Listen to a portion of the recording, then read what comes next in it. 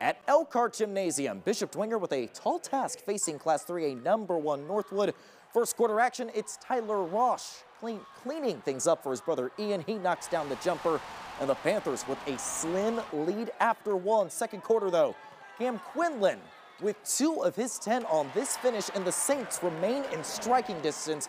But Northwood is led by a pretty talented guy, Cade Brenner. He's going to play basketball at Huntington University. That's a triple, and Northwood comes out on top 53-43. Saints end their year with a 13-14 record.